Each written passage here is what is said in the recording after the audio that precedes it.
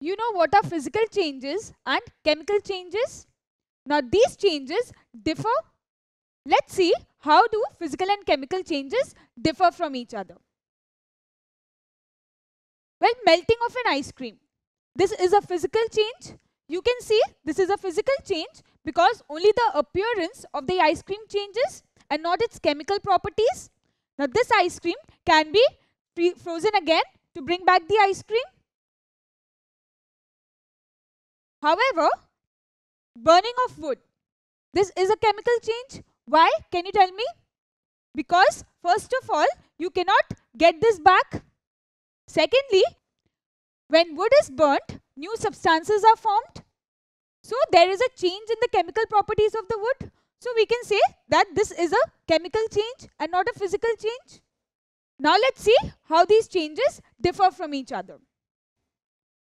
First of all, physical change is a temporary change. You can say that it is generally reversible. You can generally bring back the changed substance to its original form. Whereas a chemical change is a permanent change, or you can say it is generally irreversible. That means you cannot bring back the changed substance to its original form. Secondly, no new substance is formed. Well, when a physical change takes place, there is no new substance formed. Just in the case of that ice cream, you can see that when the ice cream was melting, no new substance was formed. Now, there was no change in the chemical composition as well. The ice cream did not become something else or did not started tasting something else. So, you can say that the chemical composition of that ice cream remained unchanged. Now, let's see about chemical changes. You can see that new substances are formed when a chemical change takes place. In the case of burning of the wood, does that wood remain the same? No, it turns into what? Ashes. So you can say that the chemical composition of that wood changed into ashes. So new substances are formed whenever there is a chemical change taking place. Thirdly, the individual properties are retained whenever there is a physical change. Well, you already know that when there is a physical change, then chemical composition remains unchanged of the original substance.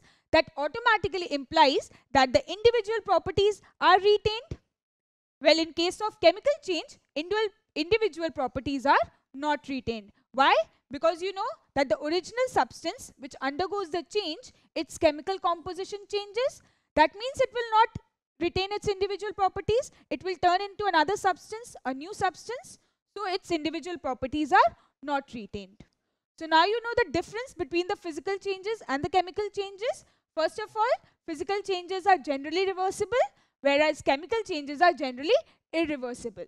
Secondly, no new substance is formed and chemical composition of the original substance remains unchanged in a physical change. Whereas during a chemical change, new substance is formed and chemical composition of the original substance changes. This means individual properties of that original substance is not retained, and in case of physical change, individual properties of that original substance are retained.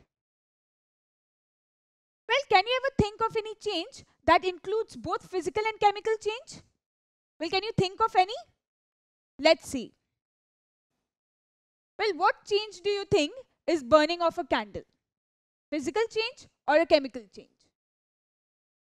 Well, you will be surprised to know that burning of a candle includes both these changes, physical and chemical. Let's see how. Well, some wax melts and resolidifies on cooling as wax. Whenever a candle burns, you can see that some wax melts. You can see wax melting. Now this wax which is melting is again resolidifying here. You can see it is getting thicker. It is resolidifying here.